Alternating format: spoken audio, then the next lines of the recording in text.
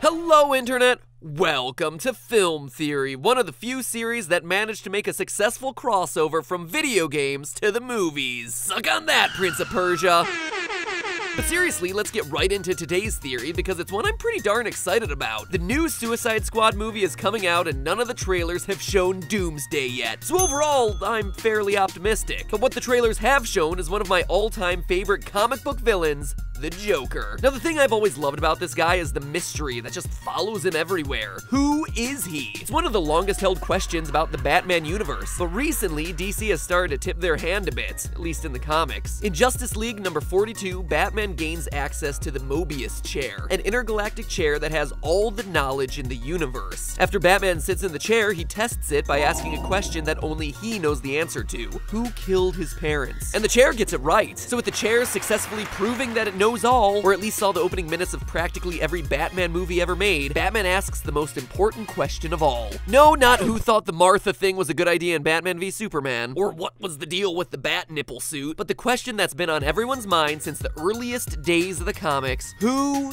is the Joker? We actually don't get to hear the Mobius chair's answer, only Batman's stunned reaction. Then, 8 issues and a year later in Justice League number 50, we finally learn what the Mobius chair told Batman. Now, if you thought Game of Thrones has frustrating cliffhangers, then you're gonna love this one. In the issue, Batman reveals that the Mobius chair told him that there were not one, not two, but 3 different Jokers. What? Way to milk it, DC. And of course, the internet lit up with theories. No Batman character was safe. Alfred, clearly the Joker. Robin, also the Joker. Batman himself, somehow still the Joker. But your guess as to why is just as good as mine. So yeah, that's all well and good, but to me, the coolest part of this reveal wasn't so much the implications for the comics, but rather the implications for the movies. Because if there are 3 Jokers in the comics, could there also be 3 different Jokers in the DC film universe? Now, that's not as ridiculous as it sounds. Just look at the man behind all of this, Geoff Johns. He's a legendary comic writer and wrote Justice League number 42 and number 50, the issues dealing with this Mobius chair. He's the man responsible for DC Rebirth, and recently it was announced that he would be co-running DC Films. He's literally the man whose job it is to translate the universe of the comics onto the screen. So if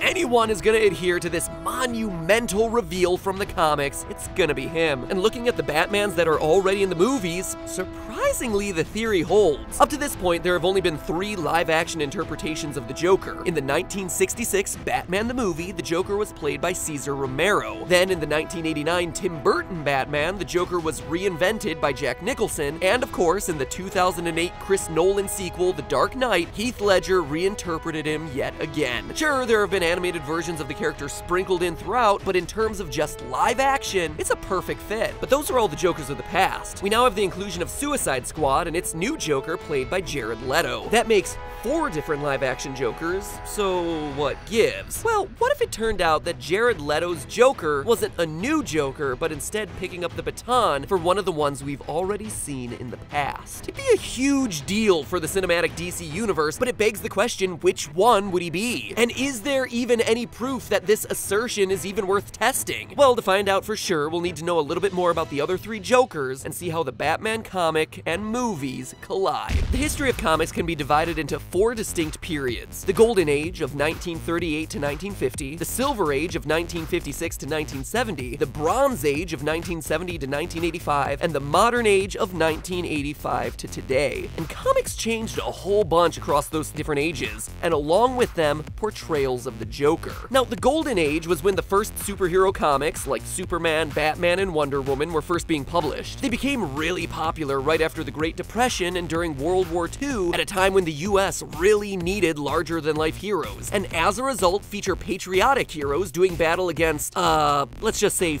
foreign-looking foes. It was during this age that the Joker made his first appearance in the 1940 Batman #1. This first Joker was a deranged serial killer with a sadistic sense of humor. In the first issue ever, Joker announces on the radio that he plans to steal a diamond and murder a guy, and then he just does it. He just goes and does it. In Batman's first 12 issues, he kills dozens of people and does some pretty sick stuff, like burns smiles onto all his victims' faces and makes masks out of people's skin. People's skin! Is this the comics or Silence of the Lambs? Jeez. The golden age of comics wasn't just superhero stories, though. There were actually all kinds of comics. Horror, crime, westerns, romance, and they weren't just for kids either. A lot of them had themes that were pretty darn adult. In the middle of the 1950s anti-communist paranoia, though, Frederick Wertham released The Seduction of the Innocent, where he blamed comic books for all juvenile delinquency. Sound familiar at all? So obviously, as people began to get more sensitive, there became an increased call to tone down the violence of these books. However, instead of waiting for the government to censor them, comic book publishers censored themselves. In 1954, the Comics Code Authority was formed to review and approve comics by their own rules. Rules like, quote, crime shall never be presented to create sympathy for the criminal. Romance stories shall emphasize the value of the home and the sanctity of marriage. And all scenes of horror, bloodshed, gory, or gruesome crimes shall not be permitted, as well as 37 other rules. With these changes began the Silver Age of comics. The Silver Age, often referred to as the Age of Innocence, was all about fantasy and optimism. Since crime and horror were heavily regulated, superheroes started battling monsters and aliens instead of people. The grittiness of the Golden Age was gone and replaced with campy humor, and the Joker was no exception. In the 1950s and 60s, the Joker went from being a mass murderer to being just a prankster. He was like a tamer version of Roman Atwood. All the Joker wanted during the Silver Age was cash. In fact, in a 1952 issue, Joker's Millions, the Joker inherits a massive fortune and just retires from crime altogether. Peace out, guys, I'm done. Until, of course, it turns out that the whole fortune is counterfeit. I hate when that happens. The Joker here never kills or even harms anyone. It's like Looney Tunes with Elmer Fudd and Bugs Bunny, where he just basically gets out pranked by Batman. This is also the time when he got all his gadgets: hand buzzer, spitting flower, trick guns, even his own car, the Joker-mobile. It took 20 years, but eventually people got sick of the saccharine Comics Code Authority and basically stopped following it, ushering in the Bronze Age. Now, the Bronze Age of comics brought the medium back to a place where it could address social issues and return them to their darker roots. This is where Iron Man dealt with alcoholism, Spider-Man's girlfriend Gwen Stacy died, and the Joker became a murderer once again. Yay! The difference between this and the Golden Age, though, is that now there was a big emphasis on the psychology of these characters. For instance, in 1973's The Joker's Five-Way Revenge, the Joker escapes from an insane asylum and systematically kills the 5 men who ratted him out. This new version of the Joker emphasized his insanity and mental instability. Instead of being an evil master criminal or a goofy prankster, the new Joker is a mentally ill psychopath who chooses not to control his own actions. The modern age of comics doubled down on this dark and gritty imagery. The best example is The Dark Knight Returns, which was a comic before it was a movie. Surprise! And just like the movie, the comics emphasize the fact that the Joker can't function or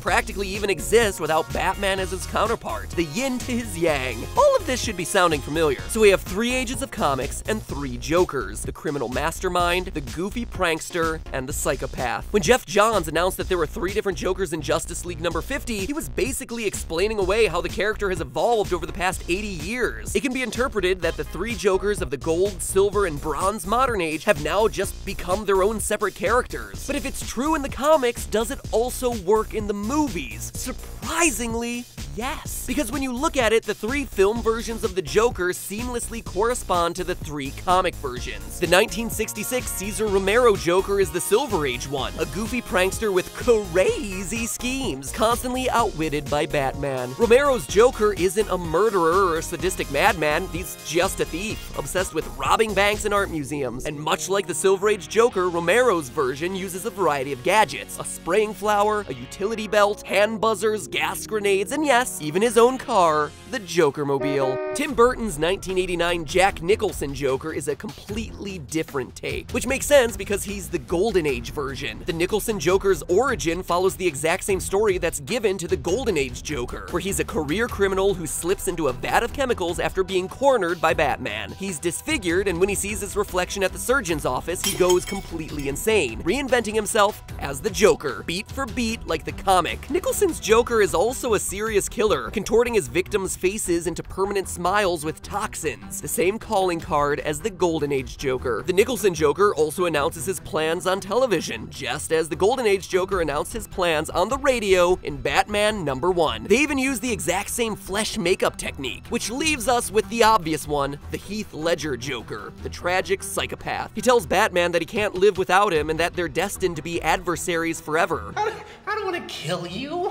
What would I do without you? You complete me. People are constantly stating how crazy Ledger's Joker is, how unpredictable he is, which reflects the Bronze and Modern Age's focus on his unstable psyche. Some men just want to watch the world burn.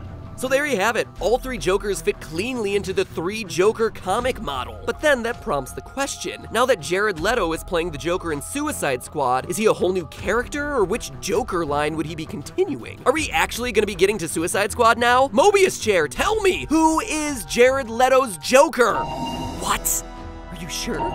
No, I'm not questioning you, but what sort of proof do you have? Huh.